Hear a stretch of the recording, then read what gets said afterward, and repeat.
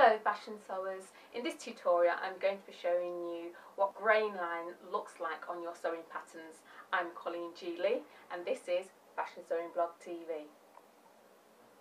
Sewing patterns, as I'm sure you're all aware, are of many different shapes and sizes, and there are grain lines on every single pattern piece that you have.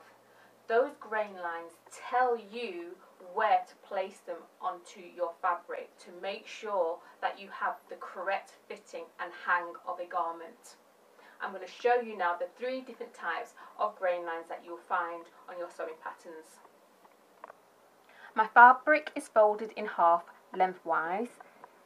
You have the selvage to selvage, and that's the tightly woven edge there. And then you have the fold of the fabric on the opposite side.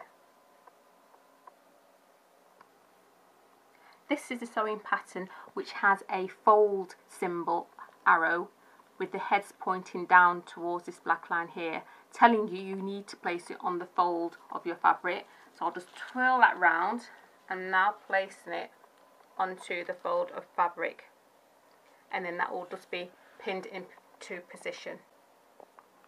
Here we have the sewing pattern with a straight grain, and it's indicated by 2 arrowheads, one at each end of the line. And to make sure that is following the straight grain of your fabric, position it as you think is the straight of grain, but check to make sure against your selvage.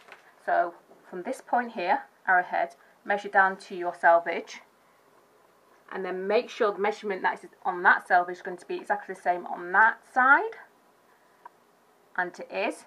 And now you can pin it into place because you now know that you're going to get this pattern piece on the straight grain of your fabric. On this sewing pattern piece, it's a little bit difficult to decide whether you've got a straight grain or a bias grain.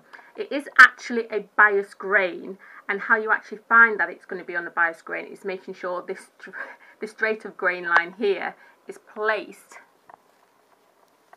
on the straight of grain of your fabric, but the pattern piece itself will be cut on the bias of the fabric. It's actually a collar, so you do need that stretch. So then again you do the same again, making sure that it is the same measurement from each side of the arrow along your selvage. That is how you check to make sure your pattern pieces are correctly on the grain. I do hope you found this video informative. Can I just remind you before I go that it's so important that you put your sewing pattern pieces on the correct grain lines. Remember, there are 3. There's a straight of grain, there's a bias grain, and then there's a grain that you put onto the fold. That way you will get the most beautiful, well, you're halfway there to getting a most beautiful hanging garment. If you have any comments, please put them in the comment box below, and I'll see you next time.